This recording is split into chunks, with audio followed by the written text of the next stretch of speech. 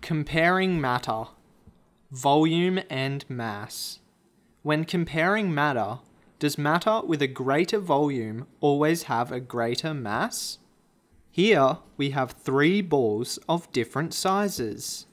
Each ball takes up a different amount of space. They have different volumes. How do the balls compare in terms of mass? Let's compare the mass of the spiky ball to the mass of the rubber soccer ball. The rubber soccer ball has less volume than the spiky ball, but it has a greater mass.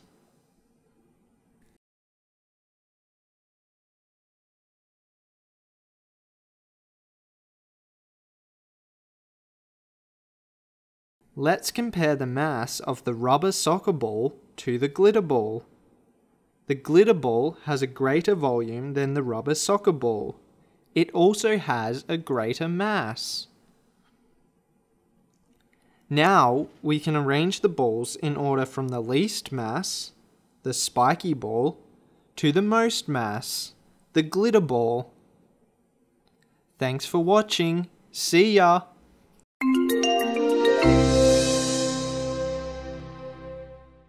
Don't forget to subscribe.